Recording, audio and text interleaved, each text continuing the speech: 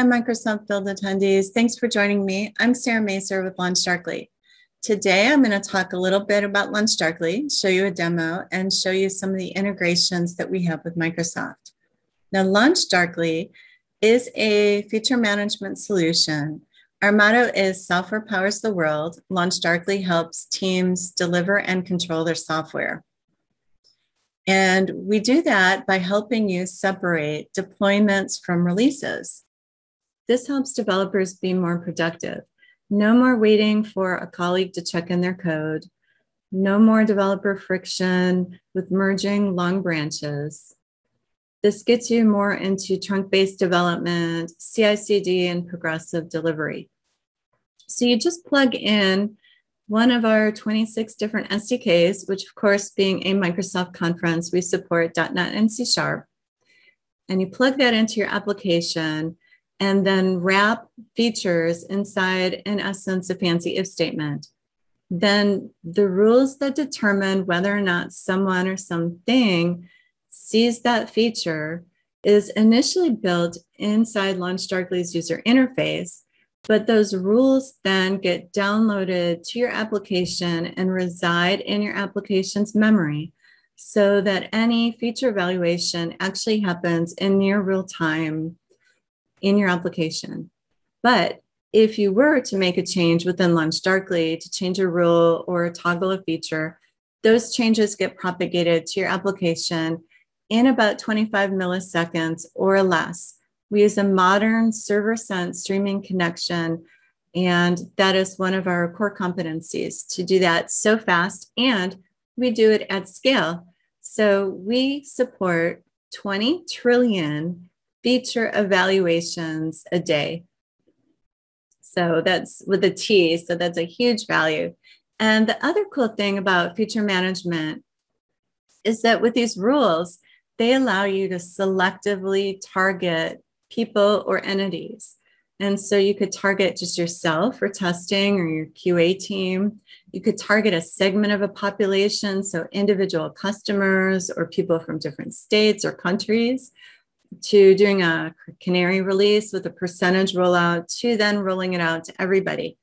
And then what that does is that actually means you can literally test in production.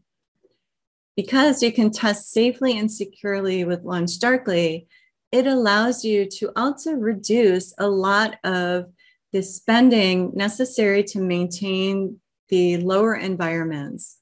So you may not need all of your pre-prod, staging, QA, dev test environments, maybe just a couple. And so that brings everybody a lot of savings, not only in being able to get features out faster, but savings in terms of infrastructure costs as well. So let me show you how this works. And I built an actual demo store where you could go and, well, not really buy a bunch of LaunchDarkly merchandise. And I got some demo promotions going on and some customer service people monitoring my storefront, ready to chat with website visitors whenever they click on this Facebook Messenger chatbot.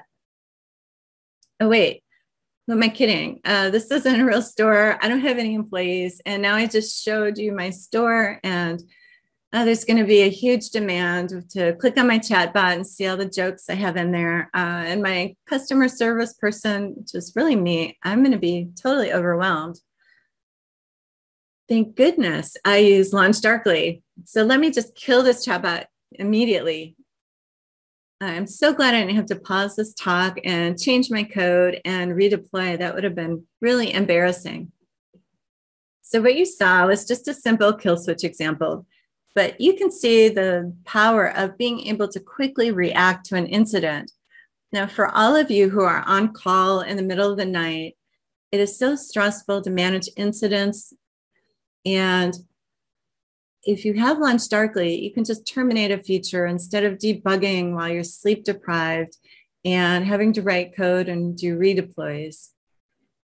And if you use one of our 45 different integrations, you could have set up an APM tool and monitor the performance of your system. And if it reaches a particular threshold, you could have it automatically trigger and turn off some non-essential website features. and you can continue sleeping throughout the night and just look at the reports in the morning. Now, another thing I can do is change the targeting of my features from the whole world down to a subset of people. So I could turn off that chat bot for everybody except me and, say, my Facebook friends. So I've got another feature here that's built out more to show you some sample rules. Now, rules are evaluated from top down. This beta UI feature, it won't be shown unless somebody else is actually seeing live tiles. So I have prerequisites built into my website. And then I can target myself or my QA team to initially test out the feature. And once my team has QA'd the feature, we could control the rollout to larger and larger segments of the population. Now, if I have VIP users, maybe I don't want to expose them to potentially new buggy software. But on the other hand, like down below, if people have signed up to be beta users and want to test out the software, then I'm going to go ahead and show them the feature. So I can schedule it to go live when my beta period starts. And maybe I want to restrict this to only people in the US for this particular feedback. Now, if they don't match any of the rules, what do I want to do? Do I want to show them this feature, not show them the feature, or maybe I could start to test the performance of my application. So I could roll it out to 10% or 25%. And LaunchDarkly does our best to make sure that people who end up in that 10% have a same user experience throughout that canary release. Now, another thing that I'm doing with my website is I'm running an experiment. And LaunchDarkly does ABN testing the developer-friendly way, because you might have people in marketing that have their marketing-oriented tools where they can change the button colors and move things around and run experiments. But what happens is once they've got that experiment complete and their data back, then they have to go over to the developers and say, hey, implement this please permanently because we have the results from our experiment. If you are a LaunchDarkly user, you could control different ways that people see a new feature via variations. And then you configure an experiment to run on that feature and use LaunchDarkly to monitor the experiment. And once we reach statistical significance, then you have a winner. And you can go and change the percentage rollout of that feature to 100% of that winning value. You're actually done coding. You don't have to go back and change any code. You're done. So let's take a look at what I mean. I've got a coupon experiment running on my demo store. 50% of my demo visitors are seeing one phrasing and 50% are seeing another. So here are two web pages that show the difference. Now, my hypothesis is that people who see the word save are more likely to convert than people who see the word increase. That's, of course, just human nature, but let's play along.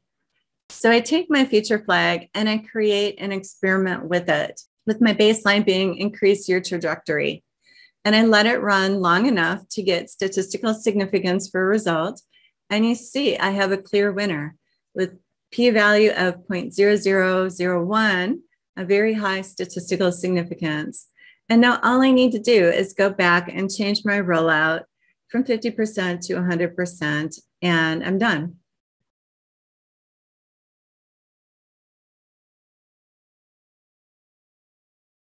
Now we're at a Microsoft conference for very smart developers. Some of you have maybe built your own feature management solution, but have you integrated with any of the Microsoft tools? Or maybe some of you are hesitant to get started with feature management because you're worried about technical debt.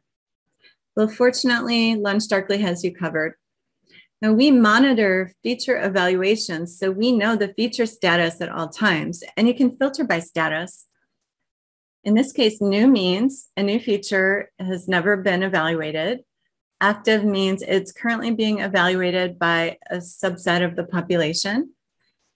Launched means that it's on for everybody for a week or more, and inactive means it hasn't been evaluated in a week. And so those last two are easy candidates for technical debt cleanup. Now it looks like it's time to clean up a few features, but I wrote that so long ago, I can't remember where it was used in my code. Fortunately, I use LaunchDarkly, and we have code references built in. And so I know exactly where to go. I can see the code snippets, file names, line numbers. So we can even set up a GitHub action to automatically populate code references in LaunchDarkly. So this is the first Microsoft integration that I've mentioned, but we also have a simple Azure DevOps integration that primarily manages Canary releases. But your team can also monitor people working within LaunchDarkly and monitor feature toggles using our Microsoft Teams integration. And then finally, another thing that I'm going to show you is our LaunchDarkly extension for Visual Studio Code. So as you see here in the lower left, within VS Code, I have an overview of my flags and the flag status. And then I've also turned on Code Lens.